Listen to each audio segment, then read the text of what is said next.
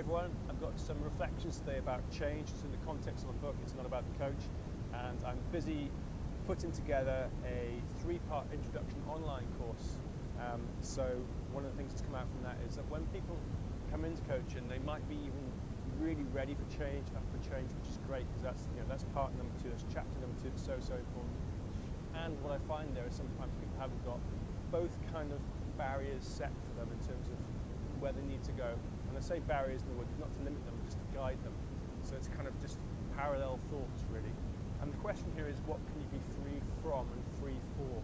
So people don't really get that. They all want to be free from something. You know, want to be free from feeling nervous when I present. Okay, that's what you be free from. What do you want to be free for? You know, that's the kind of positive, the negative and positive. Well, I want to be free for speaking confidently and fluidly, making an impact. Okay, any change has to have both. So many people hit rock bottom in certain things in life and relationships, and I realise what they want to get away from. You want to get away from that. But what you want to get to, that's the other thing. And then you've kind of got these 2 kind of barriers or parallel lines of thought to help you with that. So it's a big problem I see in coaching where people do come with change. It's not a skillful approach to change. And I'll talk a bit more about that on my introduction course, which is an online program.